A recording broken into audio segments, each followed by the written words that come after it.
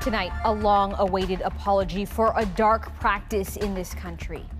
This was an experiment that was invasive and an experiment in radical social engineering. Indigenous people forced to work for the government. Tonight, the generations of work that brought about this moment. People have been fighting to have this history recognized. Ontario's premier faces fury over the healthcare crunch. 90% of the patients are getting taken care of when they're going in the hospital. 9 out of 10 is not what I strive for. God forbid that 1 out of 10 was my loved one. And how much would you pay to see the boss? Why Ticketmaster can charge as much as $5,000 for a concert ticket.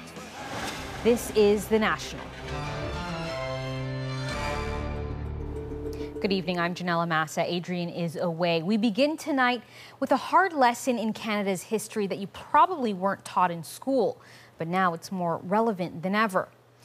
It started more than 100 years ago. Residential school survivors in Saskatchewan forced to do farm labor in what's been called a government experiment to assimilate Indigenous people.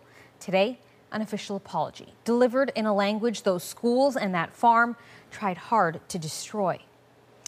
It comes as so many here are doing the work of reconciliation. The Pope's visit last week shining light on the lasting pain and making it all the more urgent. Cameron McIntosh shows us the apology and the hard work by Indigenous people that brought about this moment. Peepeekisis Cree Nation sits near some of Saskatchewan's best farmland, land the federal government took control of more than a century ago. Now, in their community, and in their traditional language, Indigenous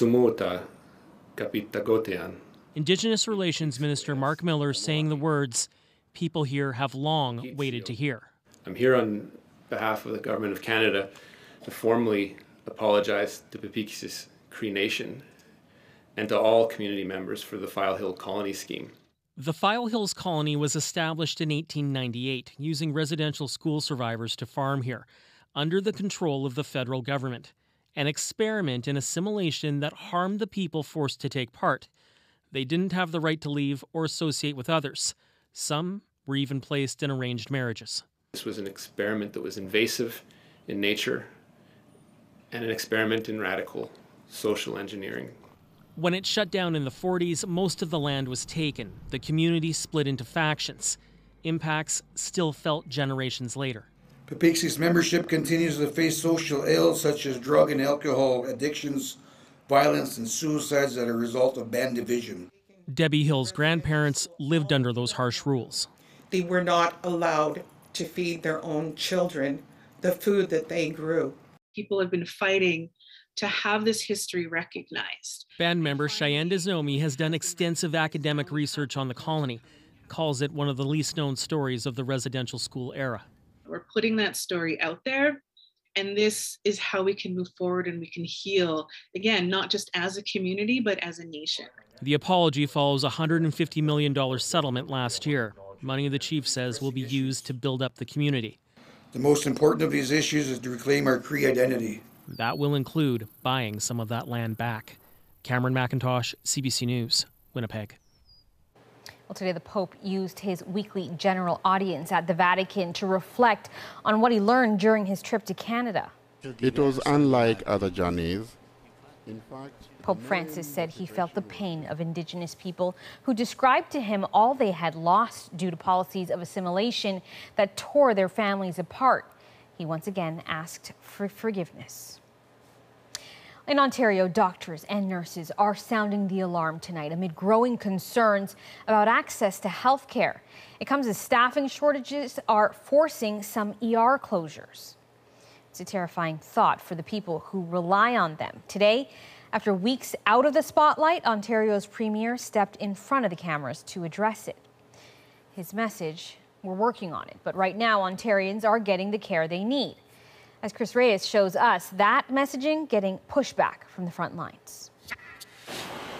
At a meeting with auto workers, Premier Doug Ford was peppered with questions about hospital care in his province, amid stories of closures, overworked staff, and delays. Make no mistake about it, there's a logjam, but 90% of the patients are getting taken care of when they're going in the hospital. But those on the front line say that number isn't acceptable. 9 out of 10 is not what I strive for. I strive for 10 out of 10. And God forbid that 1 out of 10 was my loved one. 1, 2, 3. And that it doesn't account for a crucial chunk of time. It is routine to be waiting between an hour and 2 hours for patients to actually get from registration to triage. Ford admitted the province needs more nurses, touting a plan to hire some trained internationally and a bonus to keep some from leaving. We gave the nurses across the province a well-deserved $5,000 retention bonus. Personally, I would rather have staffing. I would rather have the ability to be there for my patients, the ability to take my own breaks. A survey from the Registered Practical Nurses Association of Ontario found nearly half of those questioned are considering leaving the profession. We work in a system today that wouldn't even be able to tolerate 1,000 leaving. But when you think of half of 55,000, we can see the devastation that would take place across the system. The GTA. Jean Dench's partner had a stroke 2 weeks ago, and waiting hours for an ambulance, her experience highlights delays across the system. People are really running ragged as far as just trying to give basic care, and it wasn't even bathed for almost 2 weeks. Dench challenges Ford to spend a day in a hospital to see the situation for himself. They're getting the blood pressure taken, they're getting the other tests done, but there's no time for any humanity. Something patients and healthcare workers are echoing across the province. Chris Reyes, CBC News, Toronto. The Conservative Party of Canada held its third leadership debate, the last chance candidates have to face each other before the party chooses who will lead them into the next federal election.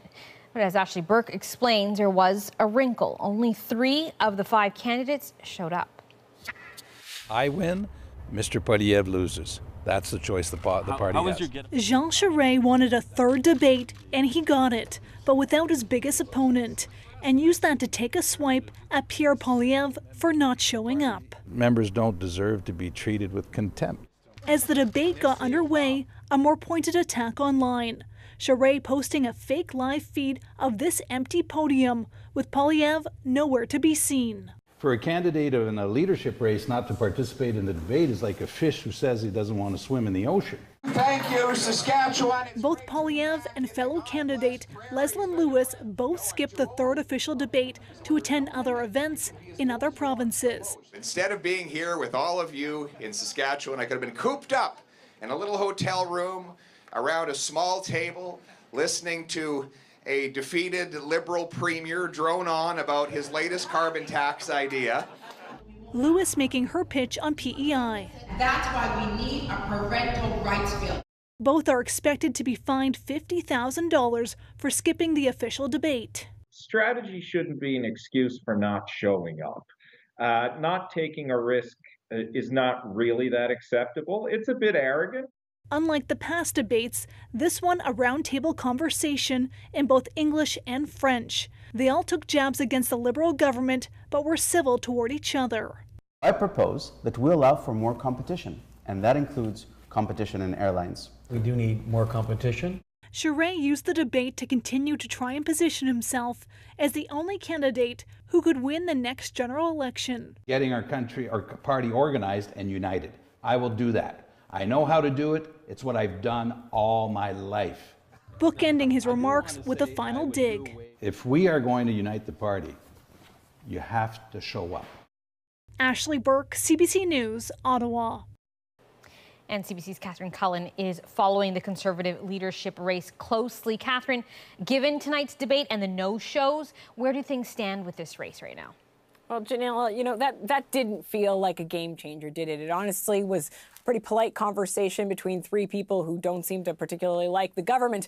The Conservative Party's stated goal here was to help party members make up their minds with two, though, of the big names opting out of this debate, it's not easy for members to make that full comparison based on what they saw tonight. There's also the question of the timing of this debate. About 150,000 of the mail-in ballots have already been returned. That number, it's roughly half of what we might expect voter turnout to be. So a significant chunk of this race, it's already decided well before tonight's debate.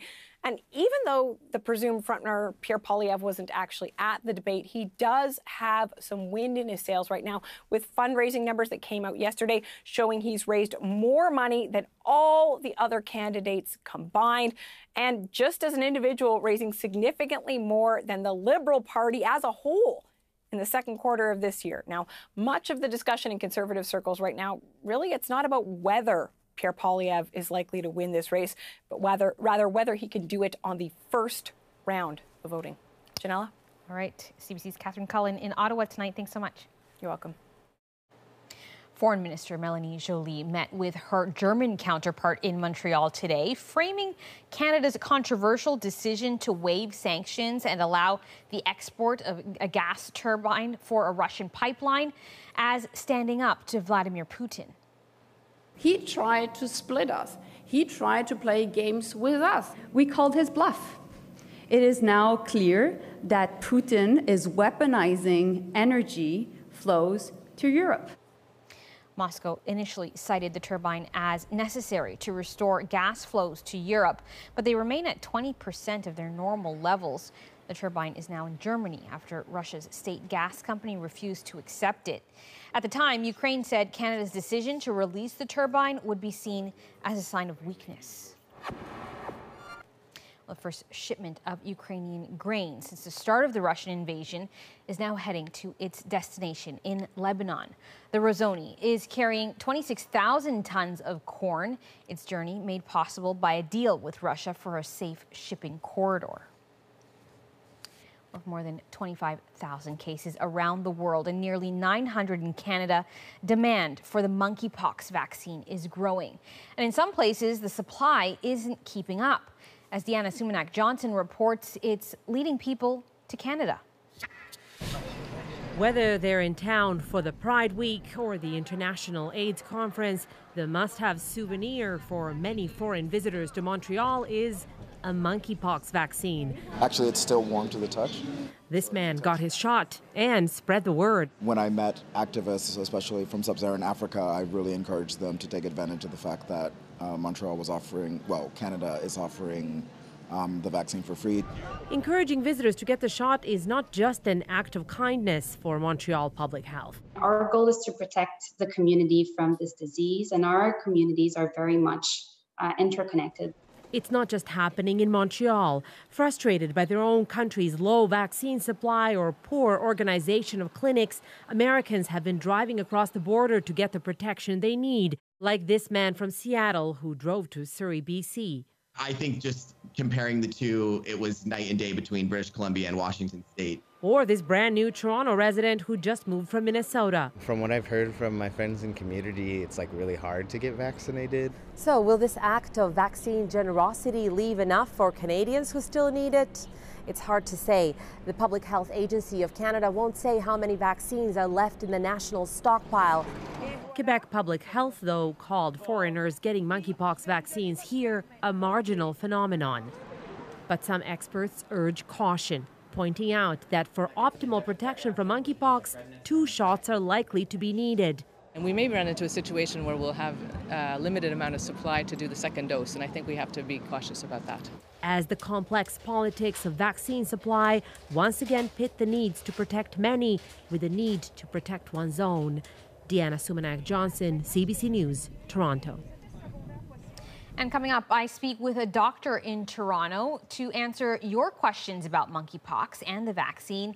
That's in about 15 minutes' time. On the U.S., House Speaker Nancy Pelosi has now left Taiwan after a visit that has angered China. It's really clear that while China has stood in the way of Taiwan participating and going to certain meetings, that they understand that they will not stand in the way of people coming to Taiwan. Pelosi is leading a congressional delegation on a tour of Asia. She says this stop is a show of support for Taiwan. China claims the territory as its own, something Taiwan rejects. Chinese state television showed video of the military exercises China launched around the island in response to Pelosi's visit. And in the U.S., people in Kansas voted to protect state abortion rights in a resounding decision, a surprise to many from the traditionally conservative state. But as Katie Simpson explains, it may have come down to the messaging. The reaction was so strong because the results were so unexpected. We did it! We did it! We did it! Voters in one of the most conservative states in the country clearly chose to uphold the abortion protections they have. I'm super proud to be from Kansas tonight, and I feel like my state just showed up and boldly told me that they are going to take care of me. By nearly a 60-40 margin, Kansans told lawmakers no, they cannot remove the right to abortion from the state constitution. Turnout was just below 50%, which is considered high for a midsummer ballot. Anti-abortion advocates say it's now time to regroup.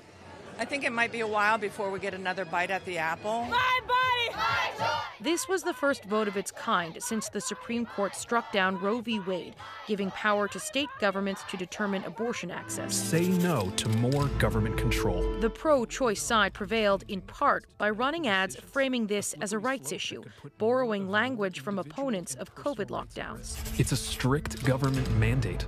Democrats hope this is a preview of how abortion could potentially motivate voters ahead of the midterms. There is intensity on the Democratic side on this issue. It's created a lot of energy, and frankly, it's spiking turnout on their side. And my administration has their back. Looking to build on the momentum, the president met virtually with his abortion rights task force afterwards, signing an executive order that will help patients travel out of state for care and provide legal guidance for doctors navigating new abortion laws. Voters made it clear that politicians should not interfere with the fundamental rights of women. Republican strategists are worried this could hurt their candidates, but they're instead focusing on inflation, betting that will be an even bigger voter motivator. Katie Simpson, CBC News, Washington. Well, back here at home, after months of delays and long lines, there's hope some new tech could speed things up at Canada's busiest airport. International travelers arriving at Toronto's Pearson Airport can now use these electronic gates. They're a quicker way for people 16 and older to submit customs and immigration details. The airport is hoping to add more within the year. One of Canada's biggest housing markets, red-hot Vancouver, seems to be cooling. Almost 2,000 homes were sold in the region in July. That's down 43% from last year. As Susanna De Silva shows us, while sales are slowing, prices are still sky high, and they're keeping people locked out. Yeah, I'm seeing a lot of million-dollar price tags. It's always nice to dream, but cold, hard reality comes crashing down in one of Canada's priciest housing markets fast. How to describe real estate to people that don't live here? I mean, just beyond expensive. I can't even imagine buying a place here. That's the common conversation for a lot of 20-year-olds. They're saying they want to move to Calgary. The Lower Mainland is seeing what is being described as a buyer's market, with sales dropping significantly. It is more of a buyer's market, certainly, than it was last year, when there was 10 offers on every property practically. Now there's one offer, or maybe there's no offers. So it is a better time for buyers. They're way less stressed out. So while there's less competition, prices in Metro Vancouver have only inched down, a 2.3% drop since last month, but compared to last year, they're still up more than 10%, with the average price of a detached home now at $2 million. And the long-term picture even bleaker for buyers. Prices have increased almost 36% in just the last 3 years.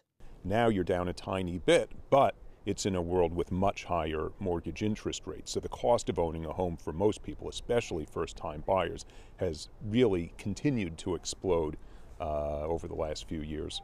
The multi-million-dollar question is, where is the market going? I think it's a time of tremendous uncertainty, and with that uncertainty, it's not surprising that both buyers and sellers don't seem to be in any rush to get into transactions. It's a buyer's market in the way that they can offer a little bit less now, but doesn't really mean that it's in their favor still. So Peter Stryling owns a condo, but he'd like more space. you kind of have to keep your eye on it if you really want to get in at the right times. The question, as always, is what is the right time? Susanna da Silva, CBC News, Vancouver.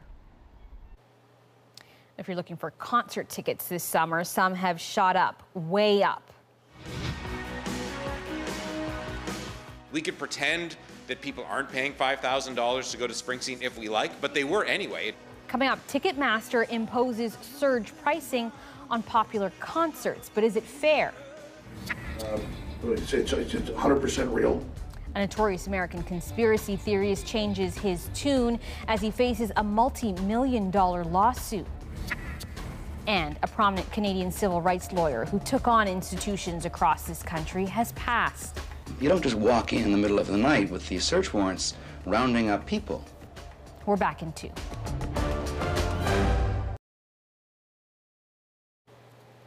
Welcome back. Fans of the boss, Bruce Springsteen, were stunned by sky-high prices when they tried to get tickets for his upcoming tour. That's because Ticketmaster uses a controversial method that raises prices when demand is high.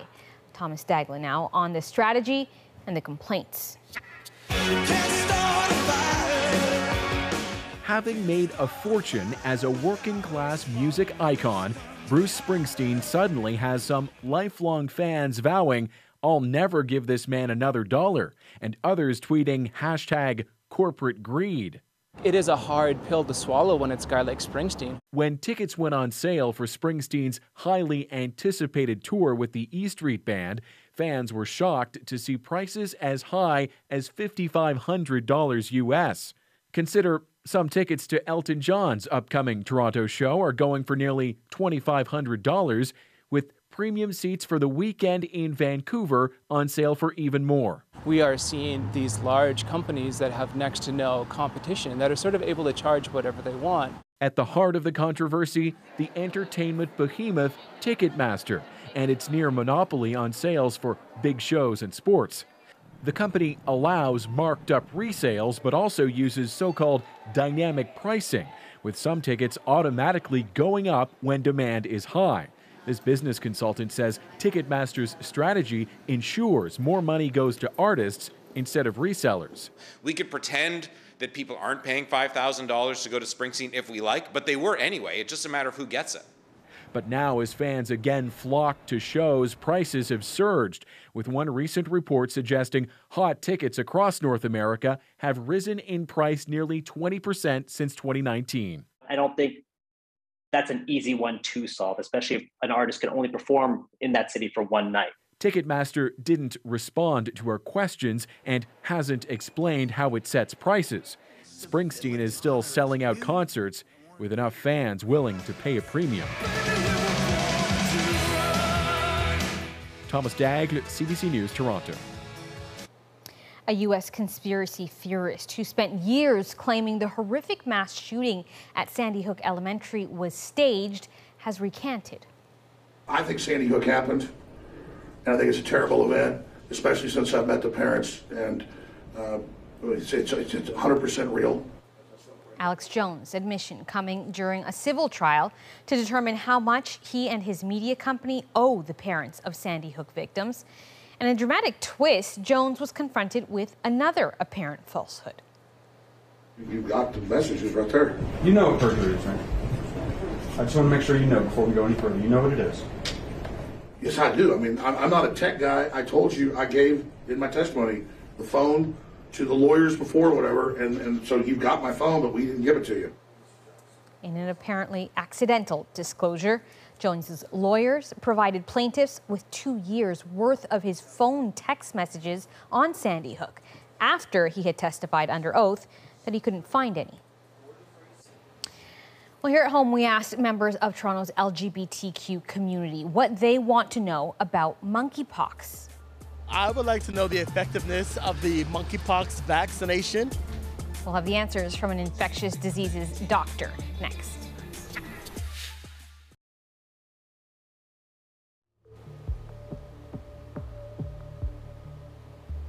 Welcome back. As the number of monkeypox cases grows in Canada, so too does concern, and among one group of people in particular. In this country, as globally, most confirmed cases are among men who have sex with other men. Earlier today, we asked members of Toronto's LGBTQ community what they want to know, and we took their questions to infectious diseases physician Dr. Kevin Woodward. So, doctor, we went out into the community and we got people to ask some questions that they have about monkeypox, and I'll play you some of them. Here's the first one. Would you recommend taking the monkeypox vaccine to avoid catching it? So definitely, if you're part of the community who's at risk for monkeypox, you should go out and get the vaccine. We know that when people get the vaccine that they have relatively few side effects afterwards, so it's been safe in the studies that have looked at it.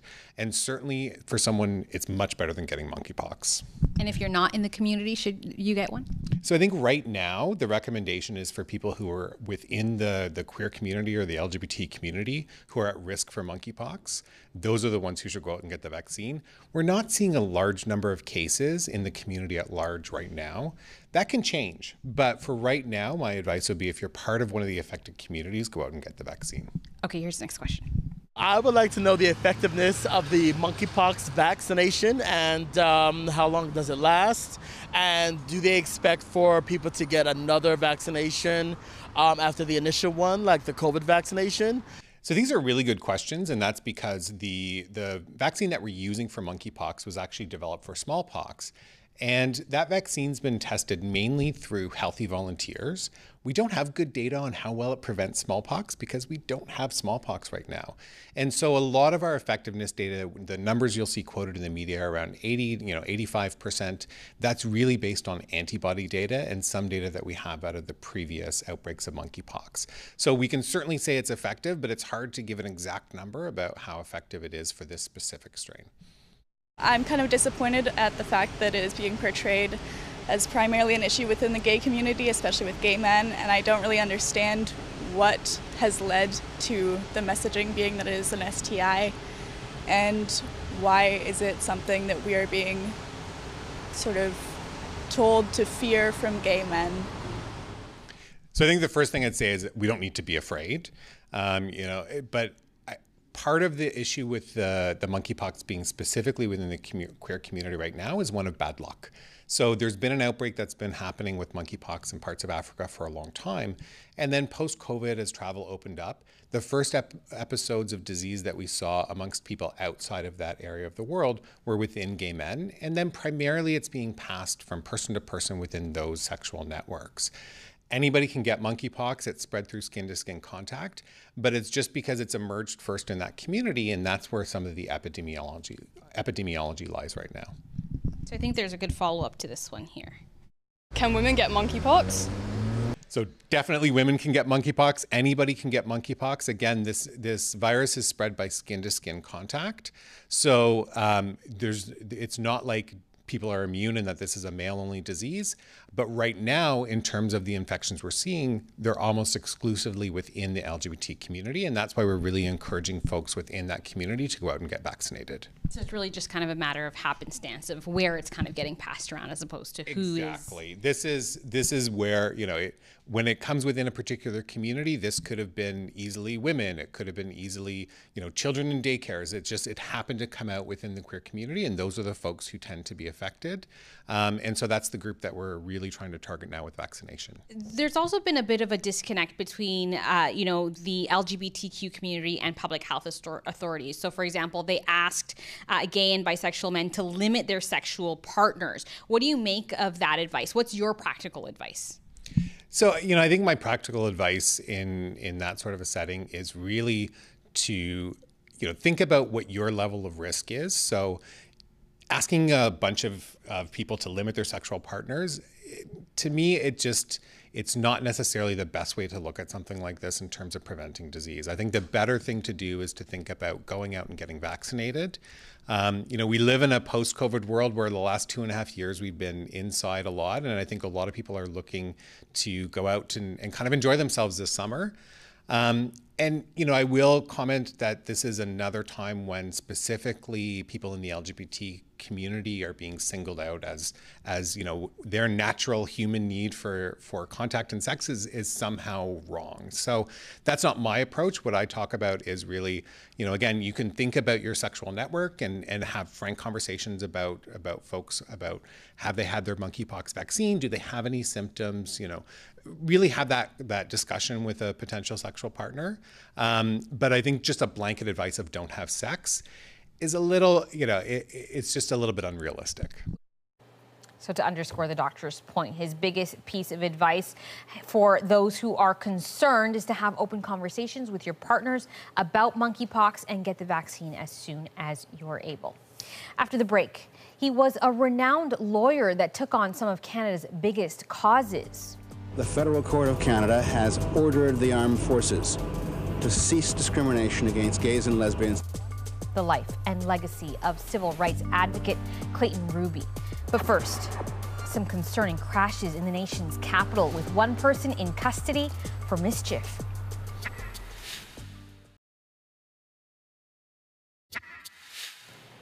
A 29-year-old man was taken into custody after he crashed his vehicle into the front gates of Parliament Hill early this morning.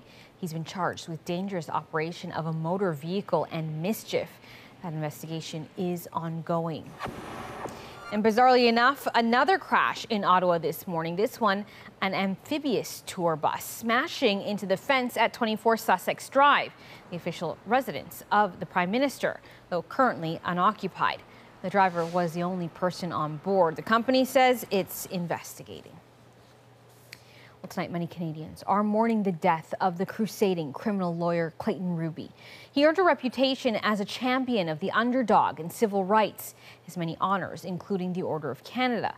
Farah Morali shows us how his cases changed this country. The Federal Court of Canada has ordered the armed forces to cease discrimination against gays and lesbians. It was a case that changed the landscape of the Canadian military. In 1989, Michelle Douglas was dismissed from the Canadian Armed Forces for being gay. Just as her case was about to go to trial, the military abandoned its policies banning LGBT Canadians from serving. At the heart of that, Clayton Ruby. As a legal giant, I struggle to think of another lawyer in this country who contributed more than him. Ryan Schiller worked with Ruby for nearly 30 years and remembers his fearlessness. It was about ensuring that justice was done and that we worked towards a greater equality in people, and Clay believed in that so strongly. One of Ruby's highest profile cases exposed the wrongful conviction of Guy Paul Morin, accused of raping and killing 9-year-old Christine Jessup. He was exonerated after 18 months in prison. There is no reason to suspect that this kid murdered her as opposed to anybody else in the universe. Part of Ruby's legacy, his impact on young lawyers like Gerald Chan. It really inspired a generation of lawyers, and especially myself. Ruby, for me, will always be someone who was transformational, who was a hero, who used the law in a way to fight for justice. In 1994, Ruby represented former NDP MP Sven Robinson, who was present at Sue Rodriguez's medically assisted death, a death which was unlawful at the time. I haven't seen his like in Canada before, and we've lost a truly great man in Canada today. More than anything, Schiller says he'll remember Ruby's empathy toward clients and everyone else. It's really a sad day. It's hard to imagine a world without him.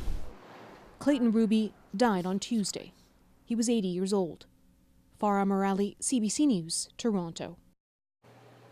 Next on The National, Miss Marvel wraps its first season, making history in the process. Have you ever wanted something so bad, and then it actually happens? We revisit our conversation with the MCU's first Muslim superhero. Kamala getting her powers and me getting this part kind of go hand in hand. How a Canadian teen scored the role of a lifetime. That's after the break.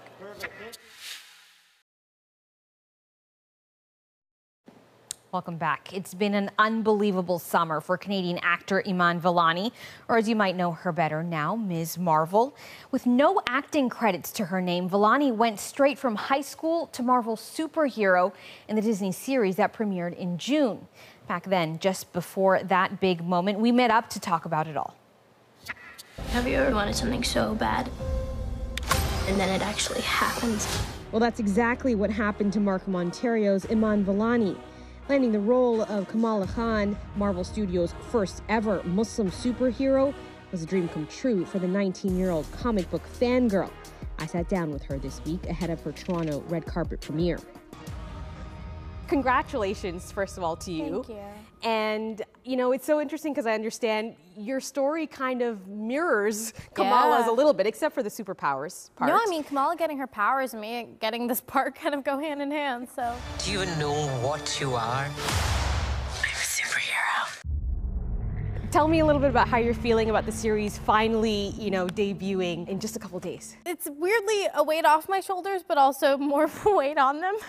But no, I'm so excited to be here and to be, you know, screening it in Toronto. There you go, right here, eyes here. It feels comfortable being back home and to talk to fellow Canadians and experience this with them. And there's such an incredible pride, and I feel that every time there's a new Canadian actor or actress in the Marvel or in the industry, and so it's nice to be one of them. Tell me a little bit more about the audition, and what do you think it was about you that made them decide this is a girl with no experience who we're going to put as the lead of this? I've been asking myself the same question. I don't know. I mean, I felt so close to home with this character, and I had nothing to lose, so I really went all out, and my first screen test was just me absolutely fangirling over the Marvel producers. Anyone who had a Marvel logo on their jacket or on their baseball cap, I was there asking for, you know, asking them to tell me stories from filming Endgame and working with Robert Downey Jr. specifically and all these amazing actors. And so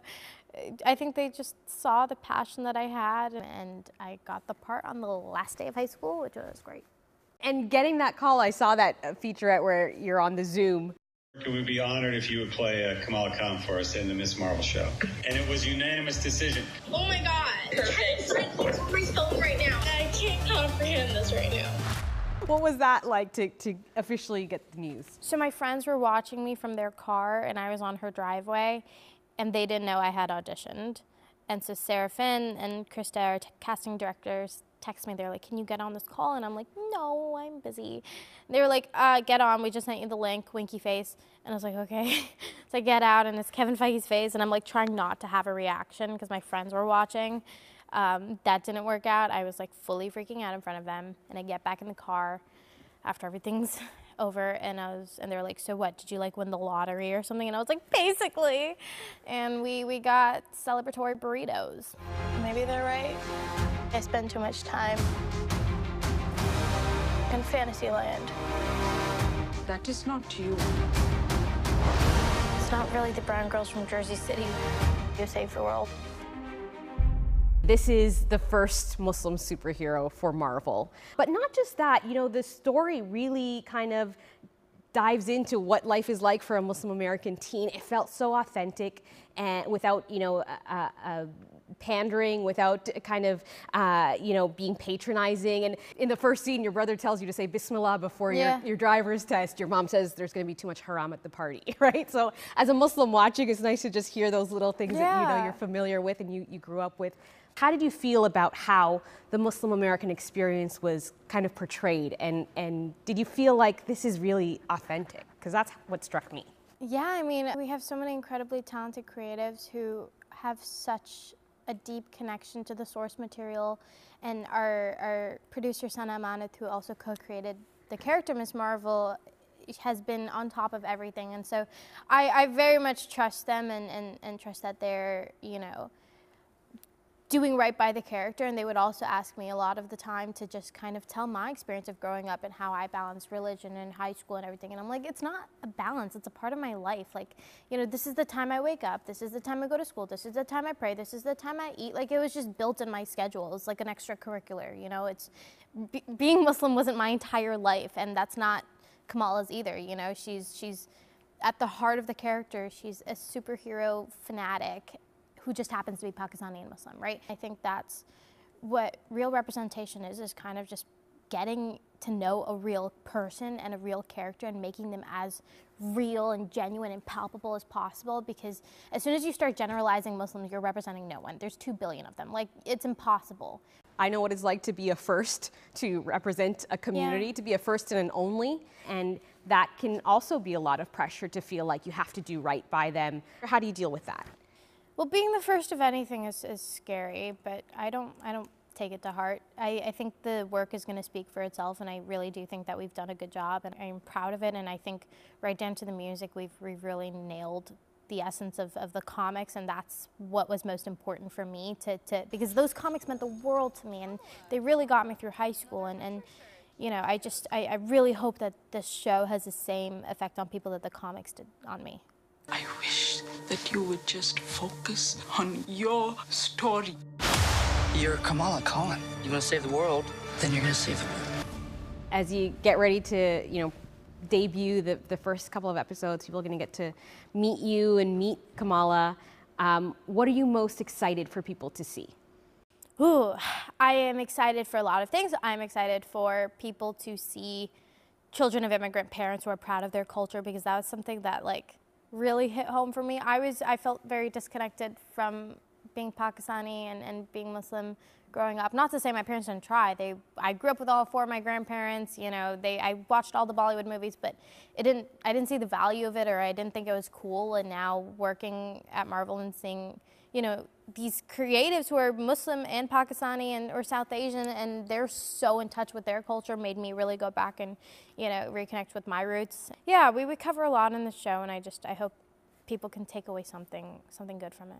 This is one of, you know, many stories that Marvel and other, you know, Hollywood production houses have taken on in terms of, you know, quote unquote diverse stories. But I think it's kind of showing that these themes and these, you know, these stories are universal. Do you hope that this will bring more representation into Hollywood? Yeah, this is barely the beginning. Ms. Marvel cannot be the last Muslim superhero, or the last Muslim TV show, or any of that. I just hope this inspires, you know, future generations of filmmakers and artists to kind of tell their stories, because it's important work. So great to chat with you. Congratulations Thank again. you. I'm so excited for everyone else to meet Kamala, to meet you, Iman, and wishing you all the best. I think this is just the beginning of a bright career for you. Thank you. And while that is Iman Vellani's first acting credit, it's definitely not her last. She's set to appear in the movie The Marvels, to be released next year. Now, when we come back, getting the band back together again.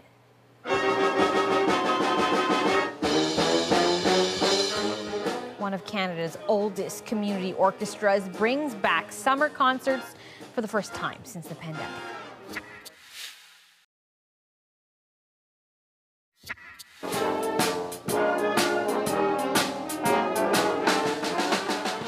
That's the Oakville Wind Orchestra, based in Oakville, Ontario. It's older than Confederation, but just by a year. And started in 1866 as a military band. Today, it's made up of citizen volunteers driven by a love of music and community. Now, they were silenced by the pandemic for 2 years, and tonight, their instrumental return is our moment. 1, 2, 1, 2, 3, 4. This group has been running since 1866. This band has been through 2 world wars and now 2 pandemics. And they sound better than they ever have. I play French horn with the Oakville Wind Orchestra. During COVID, I think something that a lot of us found was missing was that spirit of community and that coming together. And music lets us do that in a way like no other art form really can.